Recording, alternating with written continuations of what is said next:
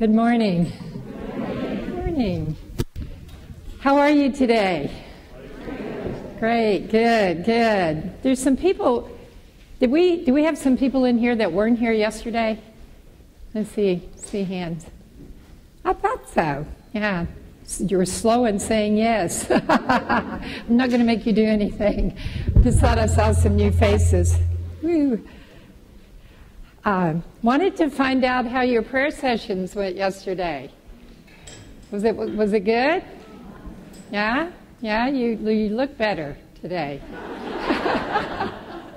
It's amazing what prayer does. You know, we could talk about this forever, but when you really get down to the praying, how many of you felt kind of a new indwelling presence when you were prayed over? Just kind of yeah, the Holy Spirit was so present yesterday. It's interesting, one of the things I've found out over the years, and my husband and I both feel this, and Linda, it's when you honor God and you really welcome the presence of the Holy Spirit, or even the holy angels, they really show up. You know, they just, they really do come in response to our need and our prayers. So we want to do more of that today and get you praying together for healing. Okay, today's going to be on healing. And I'm going to be talking about starting the 4 types of healing. But I'd like you to join hands and let's pray together. If you can't reach the person, don't worry about moving chairs or killing yourself. Just kind of intentionally. And just take a moment like we did yesterday and pray for the people around you whose hand you're holding. And just ask the Lord to bless them today. And then surrender yourself as best you can. Thank you, Holy Spirit.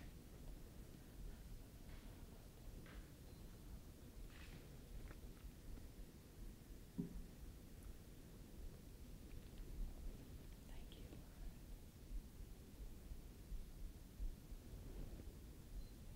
Father, we do welcome you into this wonderful sacred place. This ground is made holy by your presence. Lord, we welcome you. We welcome the presence and power of the Holy Spirit.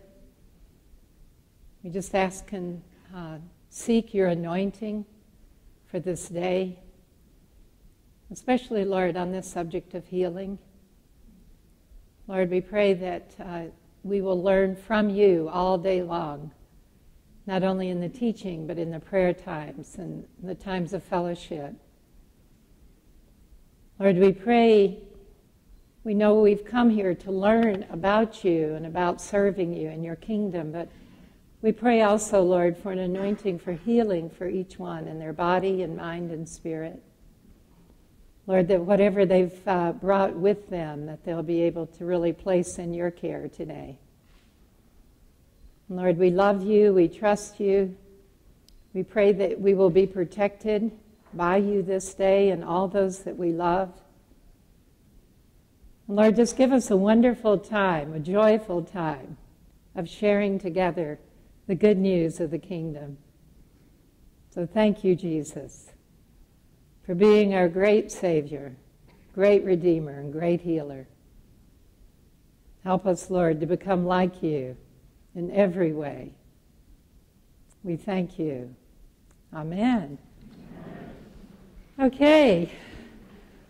Well, I'm going to try and have some time throughout the day for you to ask questions. If you have any questions, have a little bit more of interactive. Yesterday, I really wanted to get through the kind of the parts on the Holy Spirit.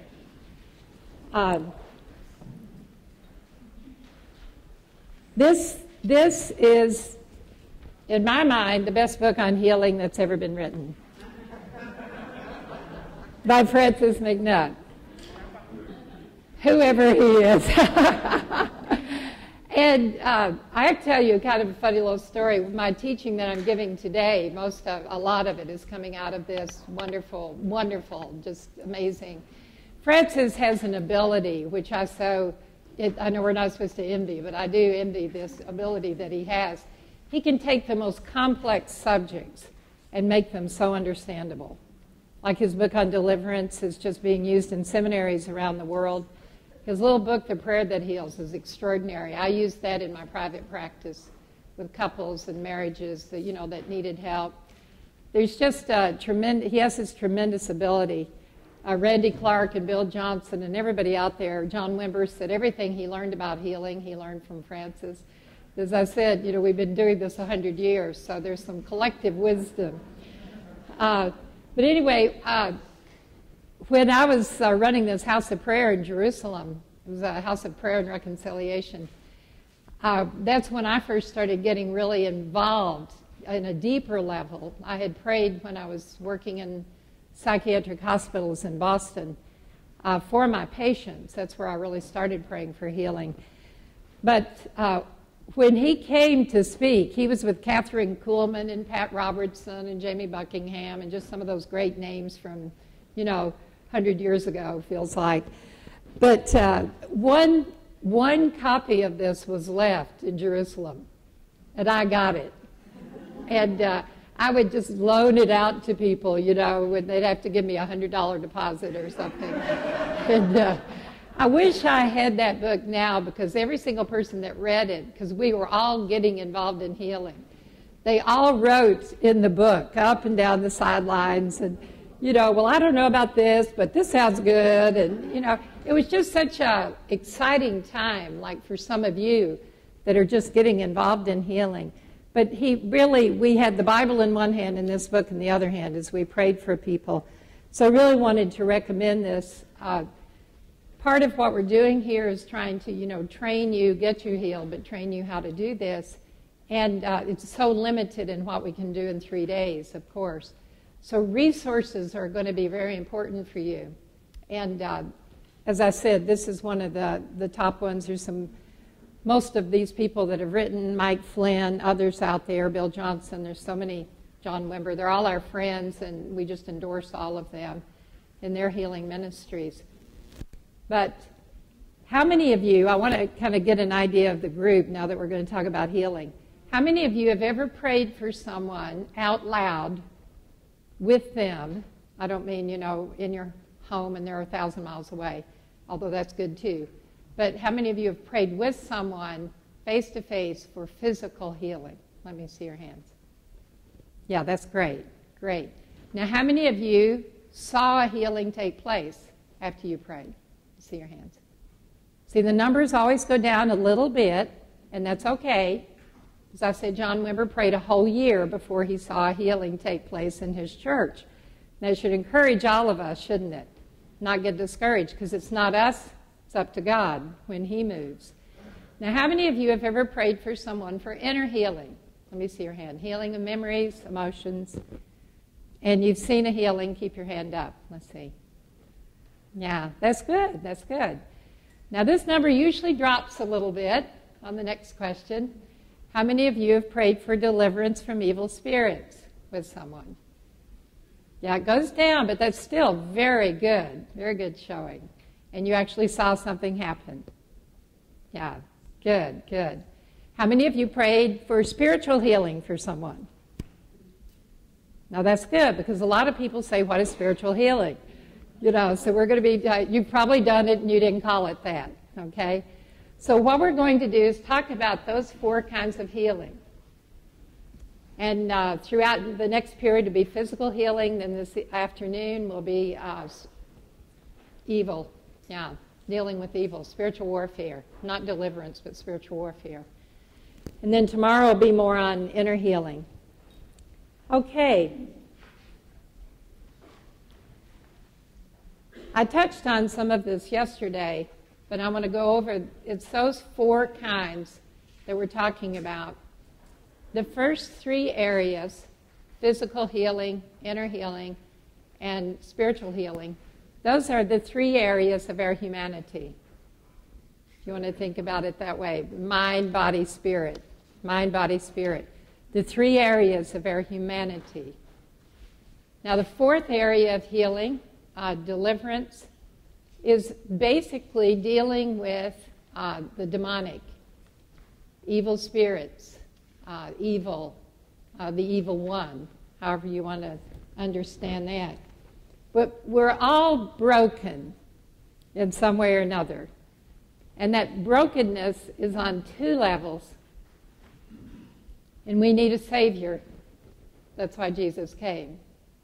Jesus came to bring healing.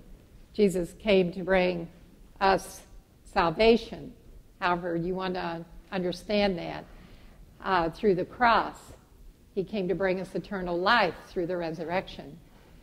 But what's so important to me as I read Scripture is not only what did Jesus say, but what did he model? Models are very important in our lives. Like all of you grew up with someone as a parent, step-parent, orphanage, something. All of you had models in your life. Models speak louder than words, always. And so when we look at the life of Jesus, we have to say, what did he model?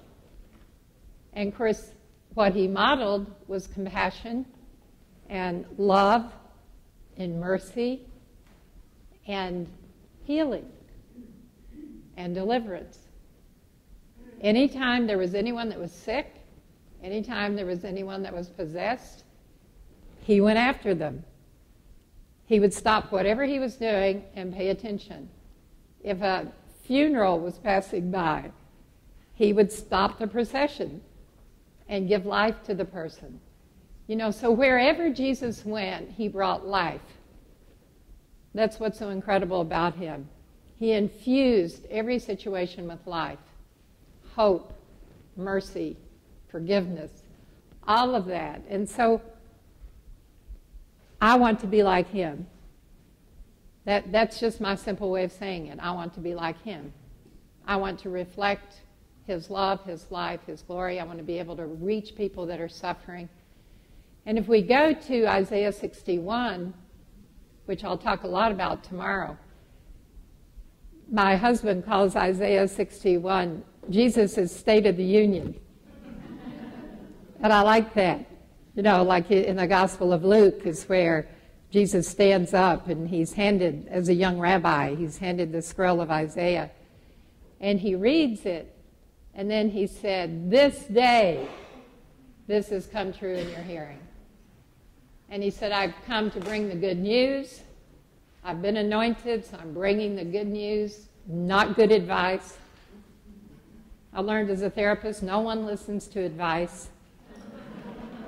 They'd pay me money to come to me and they wouldn't listen to me.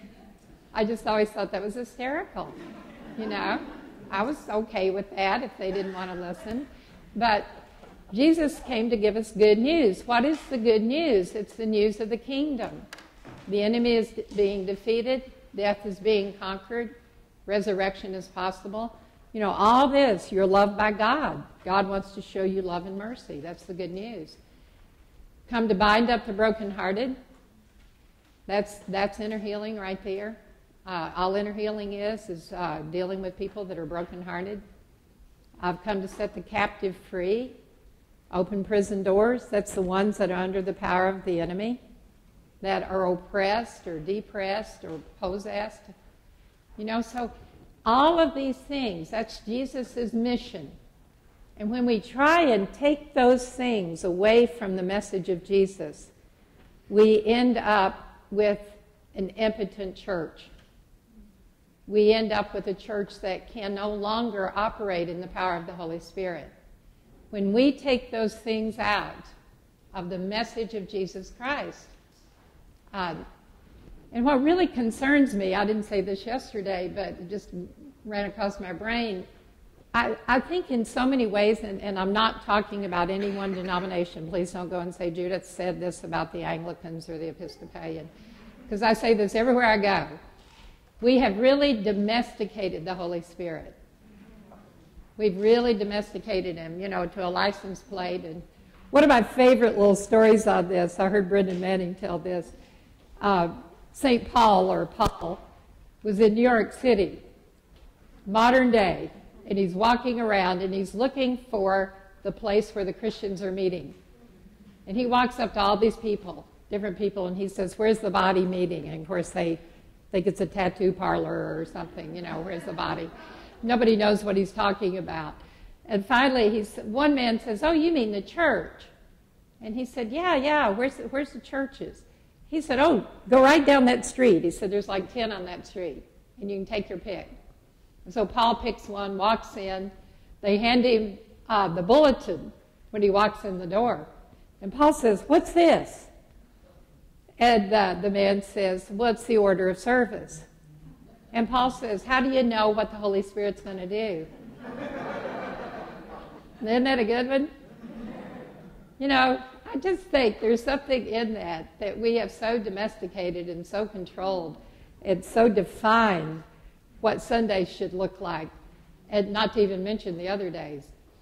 So there's an interesting scripture that I want to read to you, and kind of talking along these lines before we talk specifically on the types of healing. 2 Timothy 3:5 says, they will keep up the outward appearance of religion, but will have rejected the inner power of it. Isn't that interesting? And that's talking about the future, which we're in now. This was central to the message of Jesus Christ. Healing was central to Jesus. Acts 10:38.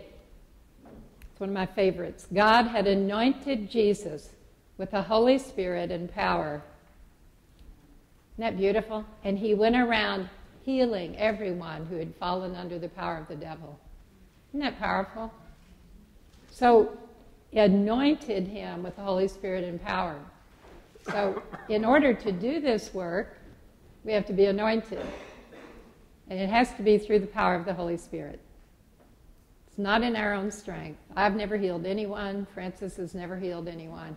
It is Jesus Christ who heals through the power of the Holy Spirit. Now, the thing about Jesus, one of the many thousands of things I love about Jesus, is he loved to give healing away. He loved to use ordinary people, didn't he? First he had the 12, and he anointed them. Matthew 10:1 and Luke 9:1. He called his 12 disciples to him and gave them authority. Gave them authority to drive out evil spirits and to heal every disease and sickness. Isn't that exciting? And then, when that wasn't enough, he called the 70 or the 72, depending on where you're reading it, and gave them authority. The same authority. And they went out, and it says that when they came back, they were shouting for joy.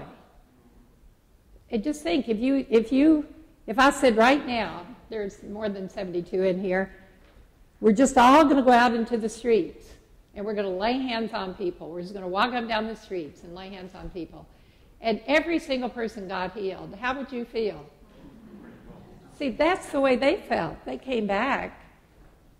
And that particular one, it says that Jesus, the King James Version, when they were reporting this, the King James Version says that Jesus was moved in his spirit, and the original says he jumped up and down for joy.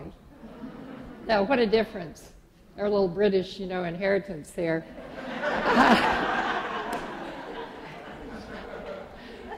I know. He's not in here, is he? I don't think.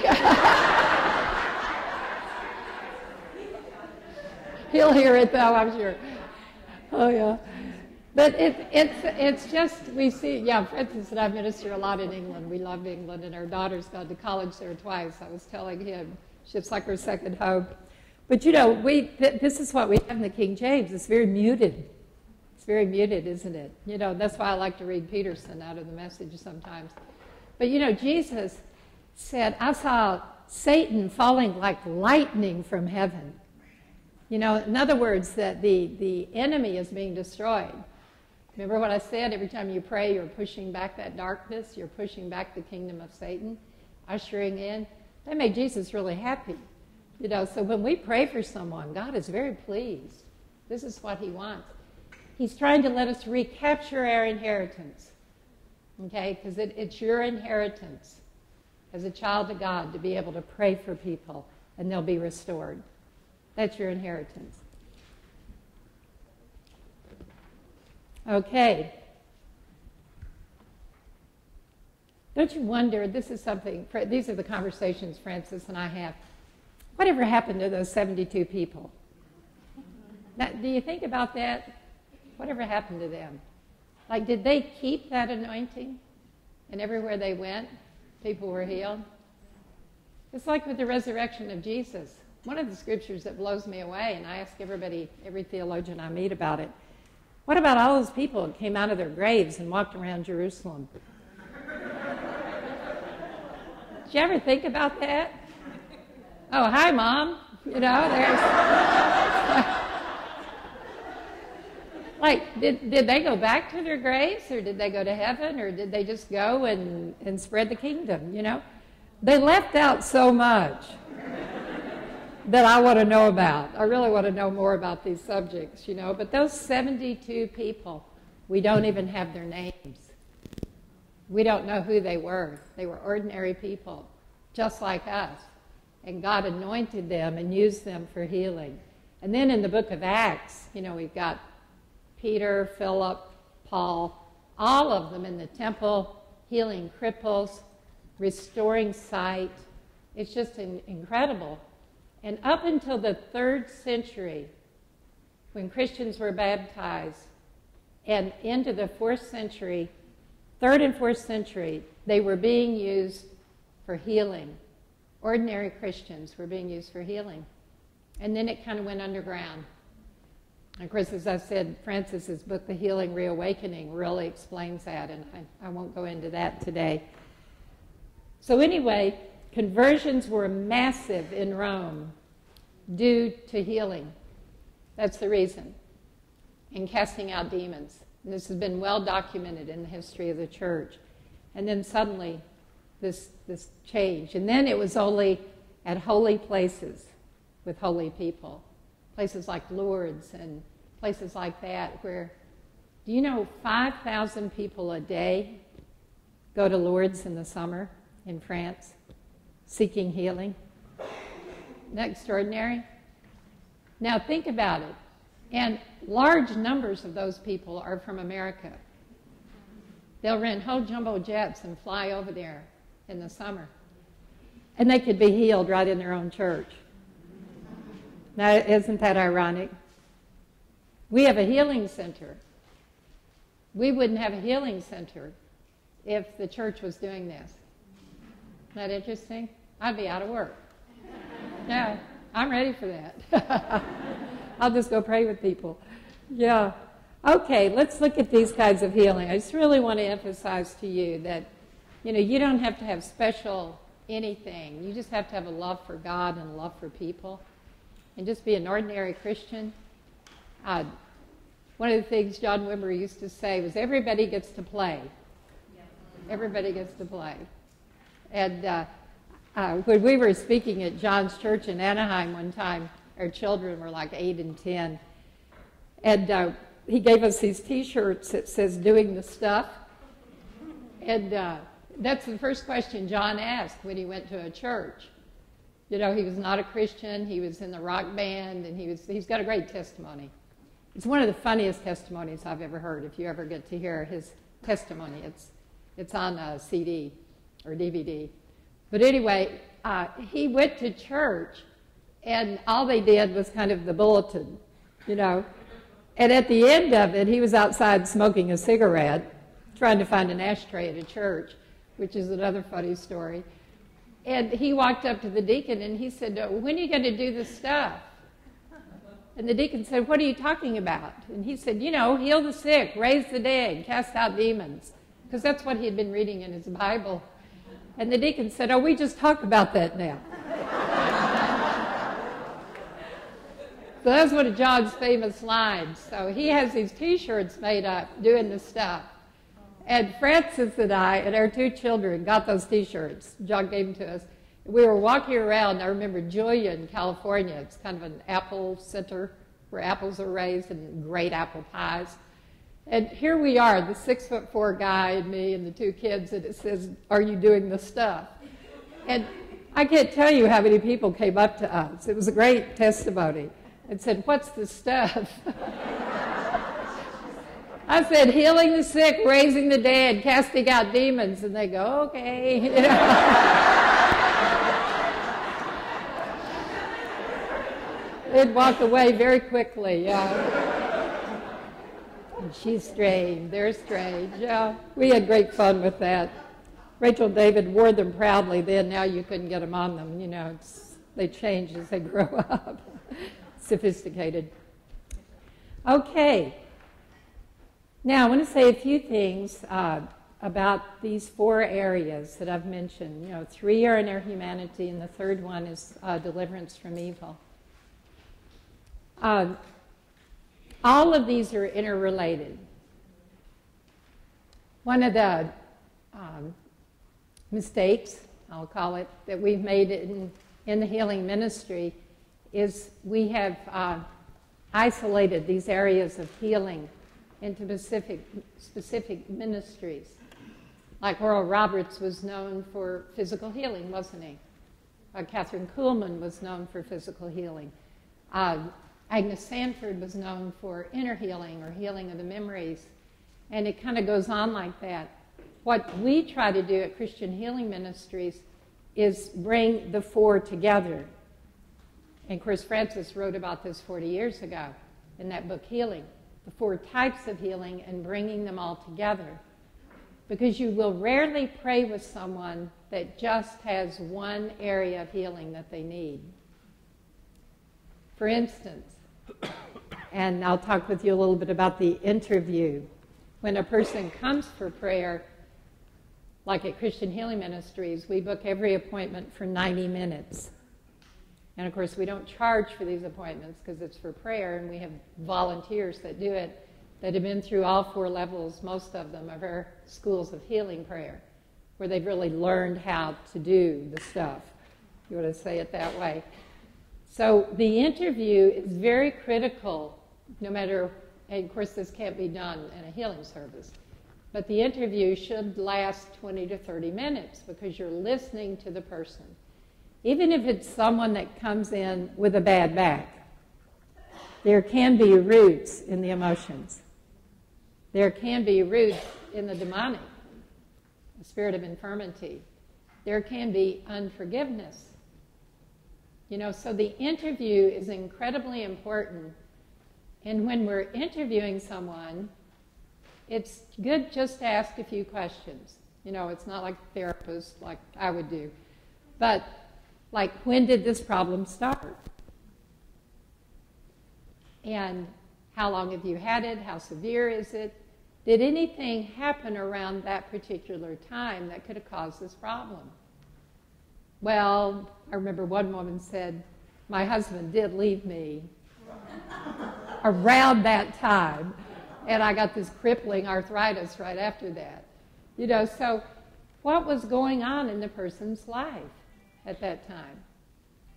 And most people will present with a physical problem instead of an emotional or inner problem because it's easier to talk about. You know, I have a pain in my neck. Well, it turns out that's their adult child, you know.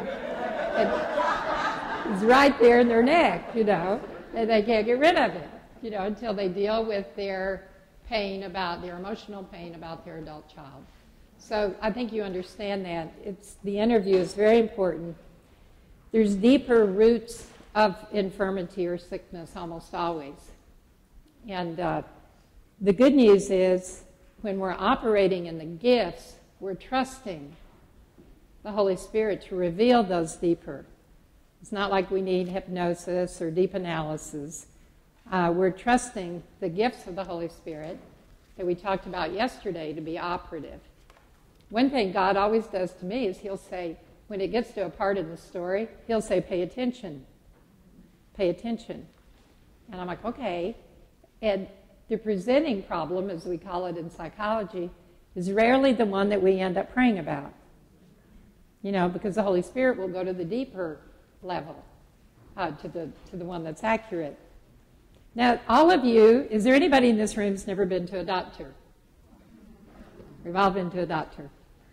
70% of people that go to see a doctor never receive an accurate diagnosis. And you're all going, yes, I know that, because you've all been to doctors. Now, I'm not down on doctors. We train doctors. We work in hospitals. We train chaplains. I've worked in hospitals. Francis was a medic in the Army. We love medicine. I'm very thankful for Advil if prayer doesn't take a headache away, or antibiotics if there's an infection, But the reality is that 70% of people that go never get a diagnosis. It's also interesting, on the other side of that coin, 70% of all illness is psychogenic. It originates somewhere in our emotions, in our memories, in our experiences. So isn't it interesting, now those are not my numbers, those are documented studies, that both numbers are the same. So when somebody says to me, a doctor can't diagnose what's wrong with me, that gives me some information, doesn't it? Practical information. But you know that when you go in, I remember one time I had this pain, like it was like an abdominal pain, but it didn't hurt unless I pressed. And I went in to see this doctor, and he put me through every test imaginable. And, $5,000 later, he said, I have no idea what it is, just don't press there anymore. I could have done that, and saved $5,000 or saved the insurance company $5,000. So my point is a diagnosis is incredibly important. You will never get the treatment you need for an illness unless you have an accurate diagnosis. And a good doctor will not prescribe a medication to say, let's see if this works. They'll try and narrow it down. A psychiatrist, same way. For an antidepressant or something other, psychiatric medication. Our whole goal is to get a diagnosis. When I was a little girl, I became very, very sick. Just high fever, flush, just felt horrible. I still remember how bad I felt. I was a little girl, but I remember it so well. Another little hint I'll give you is trauma seals memories very powerfully within us. And so for me, that was a trauma to be that sick. I was really worried about my life. And my mother was even more worried. And this little doctor next door that I grew up with, he helped, deliver me. He came over, he kept coming over and kept coming over. And he said, I have no idea what's wrong with her. She's really sick. My mom said, I know that, So they were kind of, and she was worried. But finally, I don't know, it was the second or third day, I broke out in measles. And this doctor came over and said, well, I'll be damned, it's measles. Like that. And my mother said, leave this room right now, because he used a bad word. We were not allowed to use bad words in my home. As a matter of fact, if my mother was in here and heard me say that, she'd wash my mouth out with soap. She did one time, that's all it took. But so a diagnosis is so incredibly important. So when you're listening to someone, Jesus, when he prayed with someone, made an accurate diagnosis of their situation. It was always, and I wanted to give you a scripture on that. Matthew 8, 16 and 17.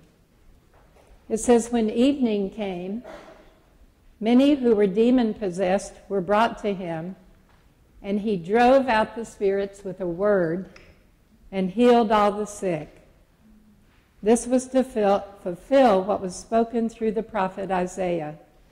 He took up our infirmities and carried our diseases for us. Of course, that's Isaiah 53. Now, notice the differential diagnosis.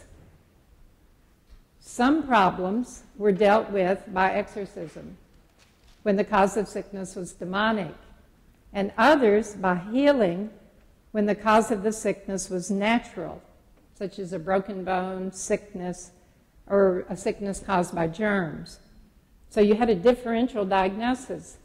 The very same sickness can be caused either by natural causes or by the demonic or by a combination of both. For example, with one man who was mute, this is in Luke 11:14, Jesus cast out a spirit. At another time, when a man who could not hear Jesus put his fingers in his ears and said, Ephata, be opened. And his ears were opened by a healing. At another time, the gospel says Jesus was healing, quote, painful complaints of one kind or another, the possessed, the paralyzed, this is in Matthew 2:24, epileptics. The gospel writers seem to be making distinctions between different kinds of ailments.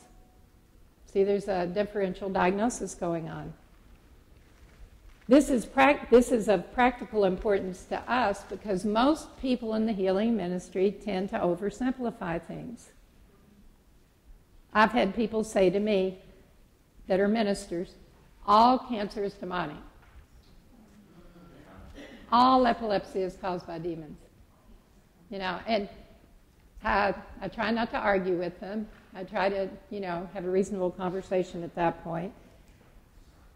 The reason they can back that up is maybe on one occasion what they prayed worked, and they make it a principle. I know a woman that was very well known that was healed of cancer, and it was through deliverance, and therefore every time she dealt with cancer patients, she would pray deliverance, and it wasn't always right. That's why going back to the gifts of the Holy Spirit, discernment is so important, word of knowledge, all of that operating with the gifts of healing. I hope you understand that because it's really important. The diagnosis is incredibly important. Okay, Francis and I were speaking one time at a conference, and they asked if they could bring this young man to us who everyone in the church was convinced he was possessed. And I could hear him coming at a distance, and they were pulling him to us, just his parents and the pastor, and we sat down in a room, and they gave us a little history, and before we prayed with him, and this is important too, we prayed and asked the Holy Spirit, what is this, and what do you want us to do? Never rush in and lay hands on someone. And the Lord said, it's not demonic. It's not demonic. He has a brain disorder. It's Tourette's syndrome. And it had never been diagnosed. So I asked them to take him to a good hospital and get the test run, and it was Tourette's. So then we knew we needed to pray for physical healing. And I couldn't help but wonder how this little boy had been traumatized by people praying for deliverance, and he had no control. And I've ministered to other people in that area, and it's always been an organic problem, a natural biological problem. So the better part of wisdom is to be humble and not pretend that we know what to do. It's really important. Just in our humility, go to the Lord and say, Lord, what do you want me to do? How do you want me to pray? What do you want to do in this person's life? Okay. Now, let's talk about, I'll be talking about physical healing in the next period. So I want to just give a brief overview of these. And remember, they are interrelated always. And of course, physical healing we'll be talking about. Francis calls that good old physical healing. He loves to pray for people for physical healing because he is very gifted and he sees a lot of healing, but he just loves people and can't stand to see them suffer. Now, in the area of inner healing, this has been something that's been my life work. This is where someone, going back to Isaiah 61, healing the brokenhearted. We all have a broken heart over something in our lives. Some had horrible childhoods, extremely dysfunctional, serious, severe wounds from childhood. And the good news is that Jesus, who's the same yesterday, today, and forever, is not bound by time or place like we are, or like a therapist is. And he can reach into our lives at any stage of our life, all the way back to conception, and bring healing. And he's so beautiful in that, what he does. And I'll say a little more about this in the next period, but Jesus never did the same thing twice. He never prayed for people the same way twice, did he? He was so creative in his prayers. And that's because of the Holy Spirit. The Holy Spirit of God, I can't remember ever praying for a person the same way twice. But again, what we tend to do is if this prayer worked for you, then I'm going to try it on you. You know, see what I'm saying? And so Jesus always, when he comes to people for inner healing and comes in their memories, or God the Father comes into that traumatic memory, and I won't go too deeply into this because I'm teaching about it tomorrow, but Jesus always does something new and creative. And I've learned to let him take over in that. I don't guide prayers. I don't use guided imagery. Just try and find the trauma, the broken memory, get the person in a place with the Lord for healing, and let him present himself to them. And what he does is extraordinary. Now, if they have a broken heart, wounded memories, damaged emotions, the chances are there's going to be some physical illness coupled with that. Because our body is not meant to contain the pain that most people carry. The anger, the suppressed or repressed anger, the grief. I'm struck every time we go somewhere for a conference and we have a healing service, how much grief is under the surface in most people. You know, just you start the prayer, the Holy Spirit comes, and they'll start crying. And we work with leaders, and it's the same with leaders. We had a leader recently. We have people coming and going at CHM all the time. And within 10 minutes of being with him, he started telling me about the problems that they're having with their daughter and asking for prayer and asking for help. It's like there's so much grief in our culture, and there's extreme anger. You see this, don't you? Shootings at McDonald's, at the post office, you know, wherever. Random college campus violence. There's so much anger in people. And this is not meant to be contained within us. It's meant to be talked about, dealt with, given to the Lord. And that's the whole area where our inner problems can affect our physical condition. It can also open the door for the enemy. Ephesians says, be angry, but sin not, and don't let the sun go down on your anger, or you'll give the devil a foothold.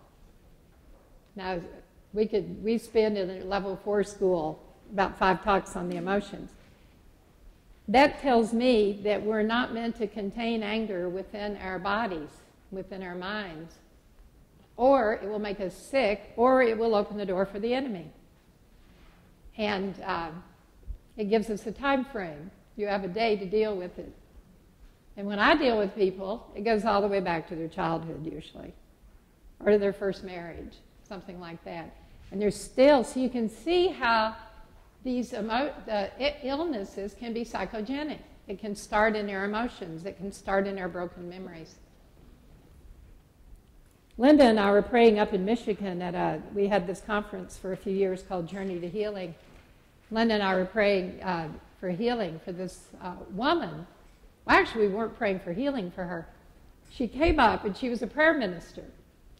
And she was attending the conference to learn more about healing. And she was angry. She said, I'm really angry. And you could see it. I mean, there was, she didn't have to tell us she was angry. She kind of looked it. And I said, well, who are you angry with? And she said, this woman that I prayed for. And I thought, okay, this is a new one. I've never had anybody come as a prayer minister. And Linda and I were looking at each other like, how do we go forward? Because we had a lot of people we were praying for, and we couldn't get into a counseling session. And I said, can you tell me in 1 minute why you're angry? And she said, I was visiting a nursing home as part of a healing team. There was a young woman there that had cirrhosis of the liver, and she was dying. And we prayed for her, and God gave her a new liver. Total creative miracle. Brand new liver. She was instantly healed, instantly restored. Discharged her. This woman was an alcoholic. And guess what she did? She started drinking again. This woman was furious with her. She said, I prayed for her, God healed her, and she's out drinking. I said, okay. What are we going to do? You know? And I said, let me tell you what you didn't do. You didn't pray for inner healing. You didn't pray for deliverance. Chances are, if she's been an addict a long time, there's some demonic activity. If she's an alcoholic, it's generational. And it's also a need for inner healing.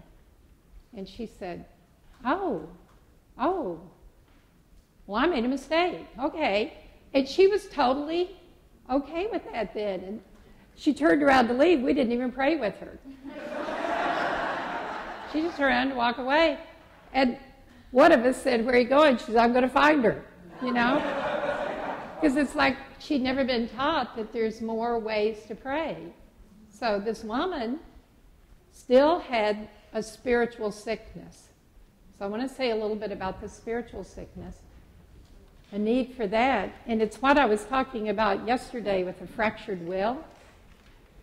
When a person can't simply repent and get out of sin, when they can't just simply repent and get out of an addiction, out of an affair, whatever it is, there's a spiritual sickness there.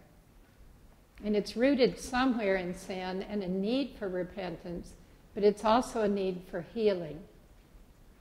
Jesus needs to come and bring healing into their spirit. David talked about in the Psalms, you know, crushed spirit, you know, who can bear.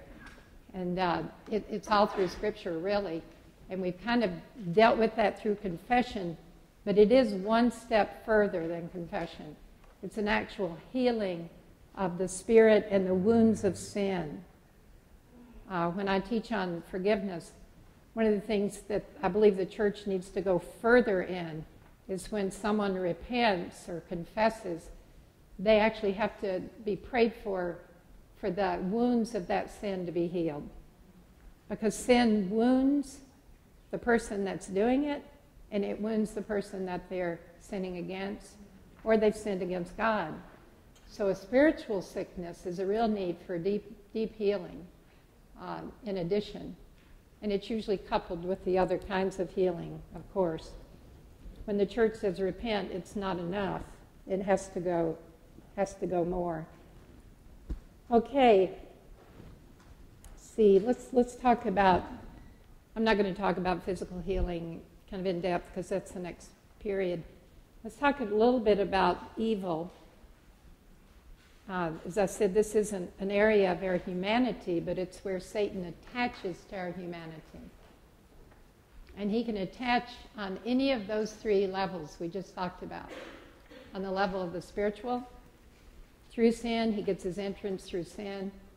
He can attach in the emotions or the inner healing because he comes through the trauma because they're spirits of trauma.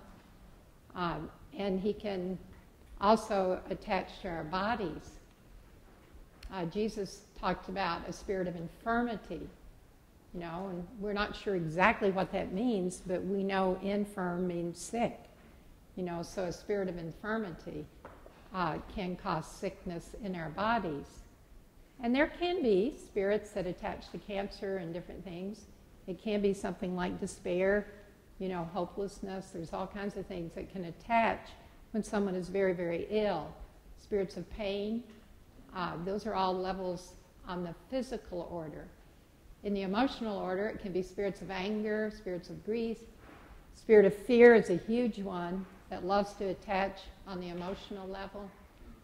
But just to say, we will be talking about spiritual warfare later, but this whole area of the evil, as I said, Jesus dealt with evil all the time. He encountered Satan personally, and he encountered him when he was casting demons out of people. And I want to make this very clear because I am a psychologist. There's a distinction, separation, class, whatever you want to call it. Mental illness is not the same as the demonic. Okay? And I want to say that very clearly because I've seen a lot of people kind of make that mistake. Where Satan gets started in someone that is mentally ill or depressed or has some of the addictions that are out there is the person becomes vulnerable to demonic attacks because of the weakness in their emotions, because of the weakness in their mind, whatever you want to say, in the generations. And all of this that I'm talking about, and we'll talk about generational healing tomorrow, all of this can pass down through the generations. All of it. Demons pass down, they get a stronghold in the generations. I prayed with one mother. She came to see me a few years ago. And this was really interesting. Francis and I both dealt with her and her husband. Her little boy, they didn't allow guns in the home, even toy guns. You know, it was a wonderful Christian home, wonderful parents. The little boy would go out and get sticks. You know, little boys, little girls don't do those things. Another need for healing, yeah. And he would point it to his head and say, I'm going to kill myself. And the mother would take it away from him, and this went on for a period of time. And finally, when she came to see us and talk to us, I kept hearing the Lord say, ask her about her father. And I'd ask her about her father, and she wouldn't tell me anything. And it took a while, but the Lord kept saying, be persistent, stay with that. Finally, she admitted that her father had committed suicide with a gun and to his head, and his father committed suicide with the same gun, and the grandfather's brother, all with the same gun. And this came down through the generations. So you know what my first question was? Where is that gun? Where is that gun? You know, that gun has passed down through generations and done enough damage. And her husband, they had the gun. Her husband took the gun and dismantled it and buried it 50 miles away from each other, that it will never be a gun again. We didn't even pray with the little boy. We did a generational Eucharist or communion, and we closed the door on that spirit of suicide, because that's what was coming down through the generations. And this little boy, he's like 4 years old, was acting it out already. And she never told him that he'd been prayed for, and he stopped doing that. And he's a missionary today. Yeah, serving the Lord in a beautiful way, beautiful young man. So the demons get started in the generations. Physical problems get started in the generations, and emotional ones do. And so this is where it starts to feel like, how can anyone ever be healed? Doesn't it? I know, some of you are thinking that. I'm a therapist, I know that. Yeah. But the good news is, you're not doing the healing. You're not doing the discerning. The Holy Spirit is going to tell you what you need to know when you're with that person and you're praying. And if they're interconnected, He's going to show you that. And it will take several prayer sessions for certain people. Okay? But these are all interconnected. Now, every now and then you'll get someone who will say, I was at a car accident. My neck was shattered. But even that, I'll tell you one quick story on this and then we'll break. I was praying with a woman. We were doing a conference. Francis loves to get people up front and pray for them. And I'm always like, are you sure you want to do that? Because everybody can tell whether they're healed or not. Can't we just take them outside? And, he has such childlike faith, is what Linda says. It's childlike, strong faith. But anyway, he got this woman up, and she couldn't turn her head at all. Her neck was just locked in a position. And he just has so much faith for that. We call him the back doctor because he's really gifted in praying for necks and backs. And I love that because I get my neck out sometimes. But anyway, this woman, we prayed. It was from a car accident. Went through an intersection. Somebody ran a red light, slammed right into the door. And she hadn't been able to move her neck since then, really. Well, we prayed and prayed and prayed, and nothing really seemed to happen. And so there was another woman sitting in another chair that had breast cancer. So Francis moved on to her. And we were going to get prayer ministers to come with the lady with a stiff neck. And I started to go to the lady with cancer with him, and the Lord said, go back to her. And he said, you missed something. And I said, oh. So I went back over and I knelt down, and I said, Lord, what is it? He said, pray for the trauma of the car accident. Not the physical trauma, the emotional trauma. So I kind of leaned into her and I said, this is what the Lord is saying. I wanted to pray an inner healing prayer with you. And she said, great, whatever that is. You know, she didn't really know. So I said, can you remember the accident? And she said, oh yeah, well when we started praying, she remembered in vivid detail the fear she felt when it was coming at her. She heard the crashing. She heard the screeching brakes, that she'd slammed on the brakes and he'd slammed on the brakes. Just all of that, the pain. She felt blood. She was really back there in that memory. So we prayed for the memory, for Jesus to come and comfort and be in that memory. And I didn't even pray for her neck again.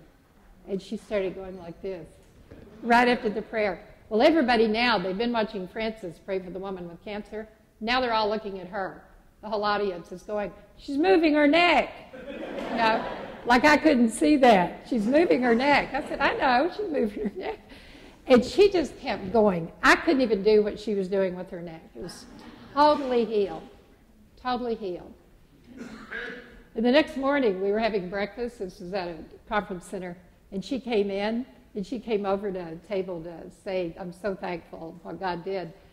And I said, how's your neck? And she said, well, it's great, but the muscles are really reacting now because I haven't moved my neck in so long. So we prayed for her again, just for you can imagine, start using a muscle you haven't used for 10 years, you know. So even in good old physical healing, there can be trauma sealed in the memory of the accident. So anyway, let's take a break now. It's 10:30. Stretch so you don't need prayer later. Walk around. We'll come